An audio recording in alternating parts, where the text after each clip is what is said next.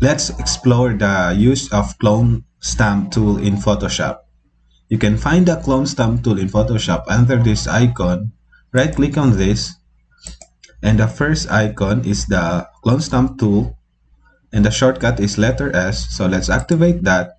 When you hover over it, it will give you a short description or a preview of the clone stamp tool. As you can see, it takes a copy from a part of the image and stamp it to the other area.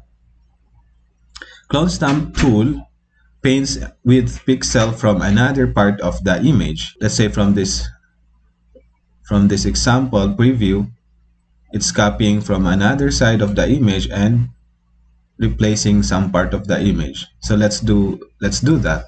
Let's use the clone stamp tool. Right click on this and click on the clone stamp tool. Let's zoom the image. Let's say I want to remove this box here and replace it with this area. So in order for us to do that, first we are going to zoom this so we can see further. Press Ctrl+ and click the space bar and drag it down here so you can see, or you can pan around. Let's say I want to clone this. In order to clone this, by the way, you can resize your circle here or the size of the clone stamp by right clicking, and you can make it bigger size or smaller size. See, as you can see, I can do that way. You can also change it from here, and the type of brush you are using. We are going to use the soft brush and the opacity of 100 and the flow of 100, and we have to create a layer. We are going to add a new layer, but first we are going to unlock this image layer of the background. So double click on this to unlock and click OK and create a new layer, because I want to separate the clone of this part here from the image, so we can adjust further when we have some discrepancy or the distortion on the image. So let's clone on this. Make sure you select current and belows and select the first top layer here. Current and belows, it will select the current layer and the below of that layer. But if you select the current, it will only select this, which we don't have image here. So select current and belows and press Alt to clone this area. As you can see, once you clone that and click Alt, then click left click, as you can see, if I hover over it, it will give a preview of the area where I clone it. So you can see where you want to put it. Let's say I want to put it here, and I'm starting to brush. You can see that there's a plus in the outside of the circle. That means that's the area that we are cloning. So you can see where you want to go. As you can see, I cloned some part here which I don't want to be cloned, so I will change that later. I'm going to I will make the size of this clone stamp tool smaller by pressing the opening bracket.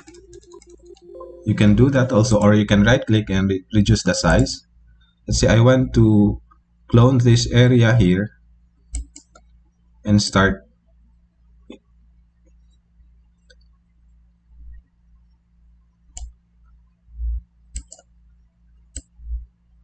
doing this. You can press Ctrl Z to revert it back. Say this is the before and the after. We are going to clone this part here and brush.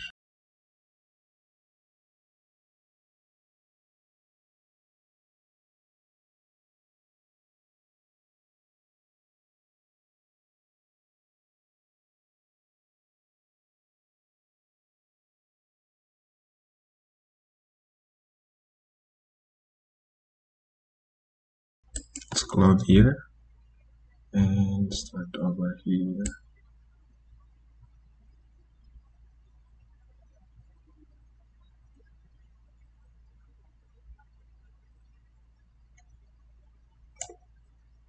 Let's clone this. It will give us a preview. I can clone it. So we achieved that result. We want to clone also this part and replace this. Or let's take from here. Place. So the dark part there is gone. Let's say the before. This is the before and the after. So you can do that with the clone stamp tool. And also you have to clean this part here. Say I want to take this part. And so as you can see, it will give you a preview. So you will know where you want to put it. You can press Ctrl Z and clone this. Let's say I want to clone this part.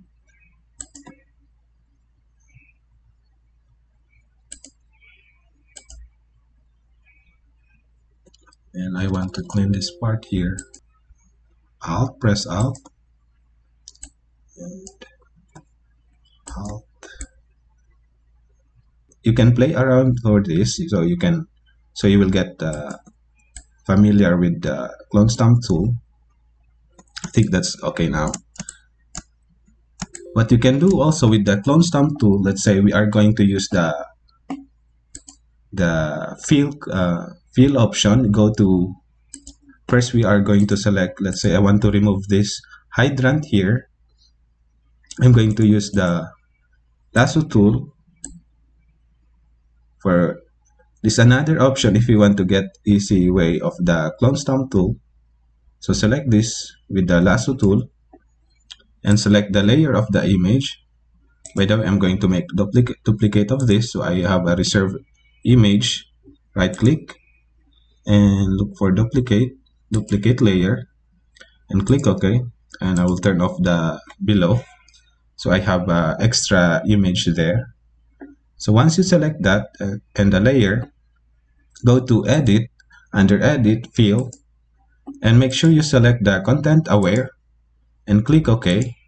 What it will do, it will replace that hydrant into the surrounding pixel outside of the selection. So press Ctrl D to deselect. Now we are going to use the clone stamp tool to clean further of this area. So right click, select the clone stamp tool. Let's say I want to take a sample from here. Press Alt and left click and start brushing like this. Can also take sample of it from here. Press Alt, take a sample and start brushing. You can always press the Control or the Ctrl Z to revert back, so you can clean that area. So I want to remove this also. I'm going to use the Lasso tool and fill it with the Content Aware, so it would be easy to clone stamp. So Edit, Fill, Content Aware, click OK. So it's gone. Now we are press Ctrl D to deselect. Now we are going to use the clone stamp tool. Clone stamp tool. Take a sample from here and replace that part. So I copy also the pipe, so I'm going to replace that. So I will take samples from here.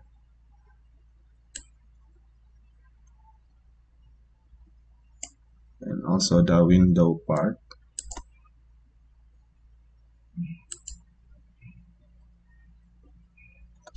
I want to copy this also. I can copy this, let's say, but I want to create an opposite orientation of that. So press Alt and left click. Go to Windows, under Windows, look for the clone source. In clone source, as you can see, I want the orientation of that part there to be in the opposite way. You can use the clone source by clicking on this, and it will flip the selection into that. So let's say I want to put it here. Okay, Control Z, maybe around like this, and I can repair that. You can click it back again, so when you ever click a new clone stamp or use or create a new clone, it will not revert or flip that selection. So I'm going to take a sample from here and brush something here, something like that. Adjust the size, and put it here. I think that's look good now. Let's say we are going to copy this window and put it on the other side.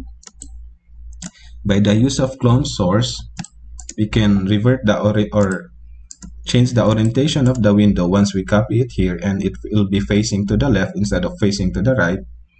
So let's use the clone source. You can always find the clone source under Windows or Window, Clones, and click on the clone source, and it will snap on this area.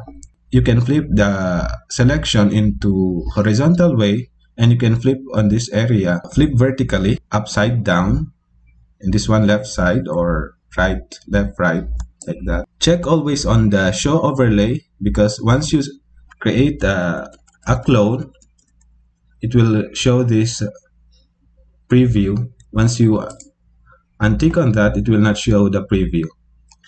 So click, and I'm going to clone this part here. I will start from here, and I will click on the flip of the horizontal,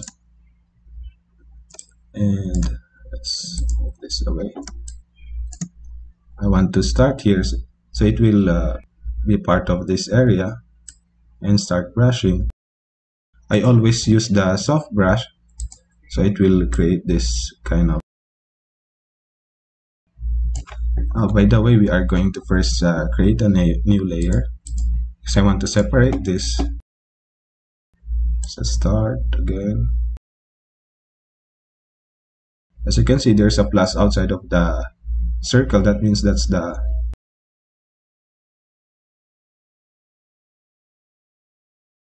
let's reduce the size. I want to. Why I usually create a new layer for every clone stamp is, let's say I want to remove some part here. I don't want to be cloned, but I accidentally add a clone of it. What I can do is I can add a mask. You can click on this, and it will create a layer mask. Layer mask is something like you can use for concealing some part of the image. Let's say for this, I clone this part, and I don't want this discrepancy here. So we can use the mask to remove this. Make sure you select or press D, so it will revert this color for background and foreground color here into the default, and you can revert it by the use of this. Click on this, and it will choose the black. The black conceal, and the white reveals. Let's say I want to conceal this part. Let's zoom this. Make sure we select the hard brush for this, and I want to remove this. Click on this and hold shift and click on this part, and it will create a straight selection there. So once we clean that, let's say I want to remove this part also. So click and hold shift, also this one. Click and hold shift and brush around.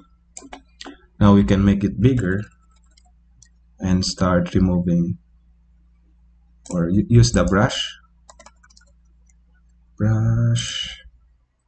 Make the size smaller and start brushing.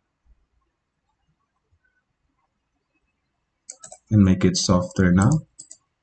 So as you can see, if it's a hard brush, it will create this part here. So like this.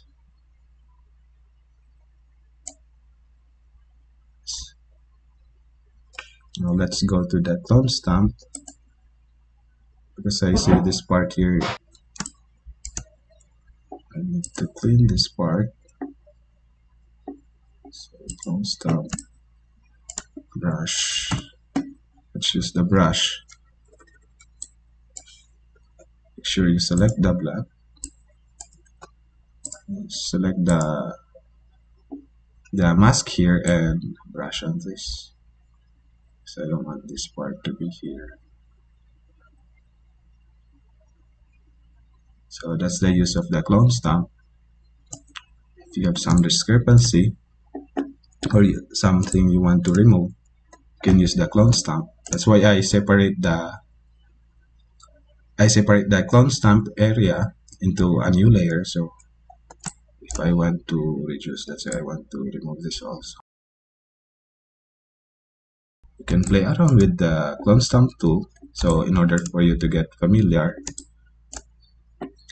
let's revert this. It's okay now. I'm going to merge this for us to see the before and after. So select on this and press Shift and click on the below and press Ctrl G to group this. When I turn off this layer or the group layer, it will show the below layer, which is this one. So this is the before, say before and after. This is the before once I turn on this group, and this is the after. So you can use the clone stamp tool with that. If you want to replace some part of the image, you can use it in another photo. Let's say for some image that has some photo bomber, you can use the clone stamp tool. So as you can see, you can do that way. So this is the before and the after. So I hope this video tutorial helps you. Don't forget to like and subscribe. Thank you for watching.